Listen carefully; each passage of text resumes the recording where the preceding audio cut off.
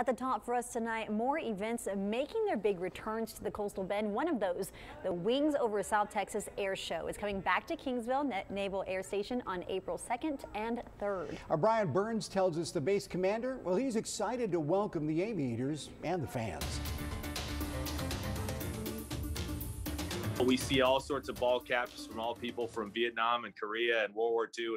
Everybody shows up for this because it's great to get and interact with the young active duty men and women that are on the air station as well. The Wings Over South Texas Air Show is just over a week away, and Naval Air Station Kingsville is ready.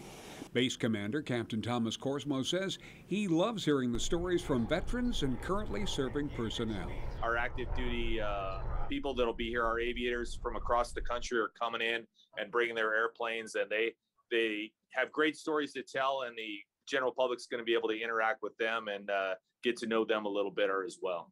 While the entire base is getting everything in order, the city of Kingsville is also preparing for the influx of visitors. 4 years ago, it was estimated we saw about 100,000 people through the course of the weekend here in the city of Kingsville at NAS Kingsville for the Wings Over South Texas Air Show. So as you can imagine, that's quite substantial. There are some restrictions on what you can and can't bring with you. That list includes coolers, large bags and packages, no fur babies unless they're service animals, backpacks, drones, alcoholic beverages, and more. You can find the full list at wingsoversouth.texas.com. But the commander says bring a chair for the complete list of events. We're going to have a full lineup available, headlined by the Navy's flight demonstration team, the Blue Angels. But in addition to that, we're going to have the Navy and the Air Force's latest fighter, the F-35, and they're going to be flying, doing a demonstration.